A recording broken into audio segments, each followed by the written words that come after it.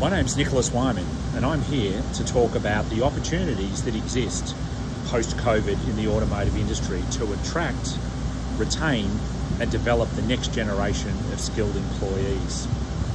One thing that we know is that we have many workers marching into retirement, and there needs to be a way within your organisation to bring in that next generation of workers. And one of the most successful, tried and tested models around is apprenticeship.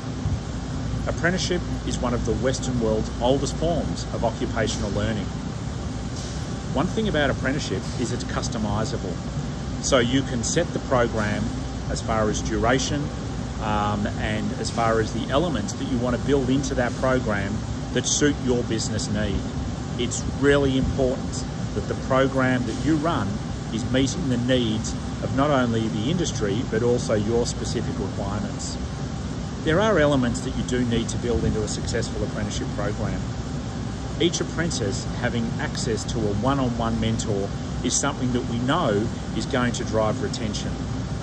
Unfortunately, in apprenticeship programs without mentoring, as high as 1 in 2 people drop out of the program.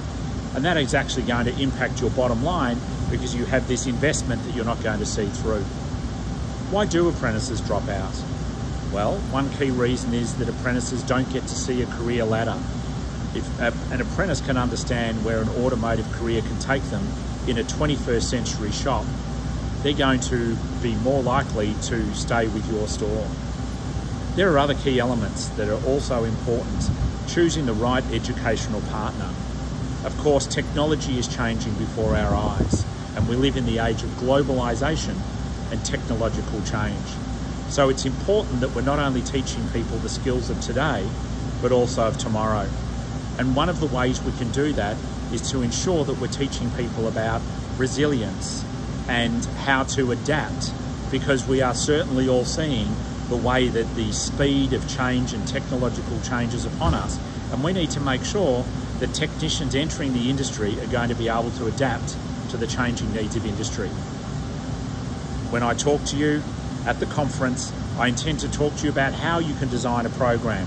You can either do it yourself, or you can actually engage what's called an intermediary. There are organisations right across the country who'll be able to help you design a program and meet your business needs. I look forward to seeing you at the conference.